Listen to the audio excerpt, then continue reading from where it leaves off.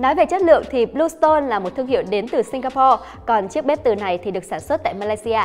Về nguồn gốc xuất xứ thì Quỳnh thấy mọi người có thể an tâm hơn rồi ha. Như mọi người cũng thấy thì bếp có 2 bảng điều khiển độc lập cho từng vùng nấu, sử dụng riêng biệt, không nhập nhằng các chương trình với nhau. Với những chiếc bếp có bảng điều khiển đơn giản ít ký tự như thế này thì nó sẽ phù hợp với những gia đình có người lớn vì nó đơn giản và dễ dùng.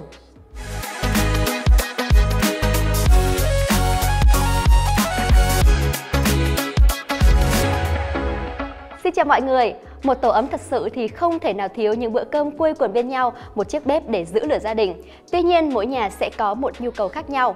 Và chiếc bếp từ đôi ngày hôm nay Quỳnh muốn giới thiệu đến mọi người có 2 đặc điểm nổi bật, đó chính là chất lượng tốt và đơn giản dễ dùng. Và ngay bây giờ hãy cùng bắt đầu tìm hiểu thêm về chiếc bếp từ đôi đến từ BlueStone này nhé! Nói về chất lượng thì BlueStone là một thương hiệu đến từ Singapore, còn chiếc bếp từ này thì được sản xuất tại Malaysia.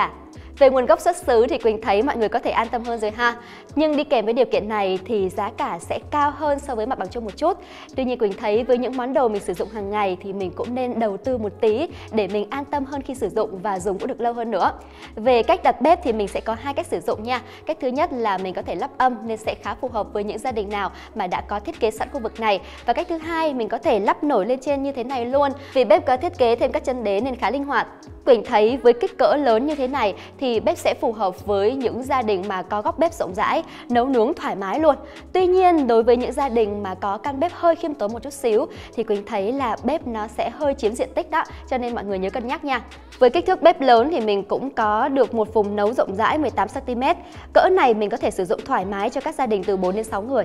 Nếu như gia đình mình không quan ngại chuyển sang các loại nồi có đáy nhiễm từ thì Quỳnh thấy là chúng ta nên sử dụng bếp từ nha, bởi vì nó sẽ giúp mình nấu nướng nhanh hơn đó. Quỳnh có đun 1 lít nước để trải nghiệm thì chưa đến 5 phút là nước đã sôi rồi. Ngoài ra, bếp có khả năng nhận diện kích cỡ đáy nồi, giúp bếp chỉ truyền nhiệt trong vùng nấu, tránh thất thoát nhiệt ra bên ngoài, nên nó hoàn toàn an toàn khi tiếp xúc, đồng thời giúp mình tiết kiệm điện và sử dụng tối đa hiệu suất. Lưu ý với mọi người một chút là 2 vùng nấu này sẽ có 2 công suất khác nhau nha. Vùng nấu bên trái có công suất 2000W, vùng bên phải là 2600W. Trong quá trình sử dụng, bếp sẽ tự động điều chỉnh công suất giữa 2 vùng để không vượt quá công suất tổng, tránh quá tải và tăng tuổi thọ cho bếp. Tuy nhiên, mình cũng có thể chủ động bằng cách món nào nấu lâu thì mình sẽ sử dụng công suất lớn hơn, còn món nào nấu nhanh thì mình sẽ điều chỉnh ở mức vừa thôi là hợp tình hợp lý. Mỗi vùng nấu sẽ có 8 mức công suất để lựa chọn. Bên cạnh đó, bếp còn có thêm chức năng điều chỉnh bằng nhiệt độ. Tùy vào món ăn hay thói quen mà mọi người có thể điều chỉnh cho phù hợp nha.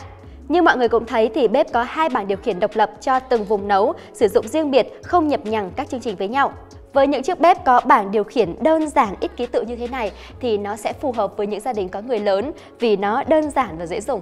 Ngoài ra, bếp cũng còn có một số tiện ích rất quen thuộc mà hầu hết các loại bếp hiện đại bây giờ đều có, như khóa bảng điều khiển, hẹn giờ nấu tối đa 8 tiếng, cảnh báo mặt bếp nóng, tự ngắt khi quá nhiệt.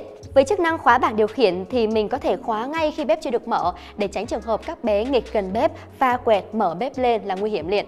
Nói chung là bếp có đầy đủ các tính năng cơ bản để hỗ trợ mình trong quá trình nấu nướng cũng như đảm bảo an toàn trong quá trình sử dụng. Và thêm một điểm nữa mà Quỳnh thích ở chiếc bếp này đó là màn hình hiển thị rõ ràng. Khi mình cài đặt các chương trình thì hầu như nó đều hiển thị hết trên màn hình chứ không chồng chéo lên nhau, nên mình chỉ cần nhìn lướt một cái là biết ngay bếp đang hoạt động như thế nào rồi. Thêm nữa là mặt bếp là mặt kính ceramic hanger, chịu lực, chịu nhiệt, chống chảy tốt và dễ vệ sinh. Gia đình nào có điều kiện một chút thì Quỳnh nghĩ nên đầu tư chiếc bếp này. Thứ nhất là an tâm về nguồn gốc xuất xứ ha. Thứ hai là bếp có vùng nấu rộng rãi, thoải mái sử dụng cho các gia đình từ 4 đến 6 người. Đồng thời thì mình có mức công suất từng vùng nấu cao, linh hoạt sử dụng cho các món ăn khác nhau, tiết kiệm thời gian nấu nướng. Chưa kể với những bạn nào đang sống cùng người lớn thì những chiếc bếp như thế này dễ quan sát và dễ dùng, ai cũng có thể sử dụng được luôn. Hoặc nếu như chúng ta muốn mua để làm quà tặng cho bố mẹ cũng ok la luôn. Tuy nhiên mọi người lưu ý là kích thước bếp hơi lớn một chút nên mọi người nên cân nhắc với diện tích căn bếp của nhà mình nha. Chi tiết về giá Quỳnh sẽ để ở dưới phần mô tả, mọi người nhớ click vào để tham khảo nhé. Còn video ngày hôm nay thì đến đây thôi. Cảm ơn cả nhà đã theo dõi. Trước khi rời đi hãy để lại một like, một subscribe ủng hộ cho Quỳnh và ekip Điện Máy Xanh nha. Bye bye!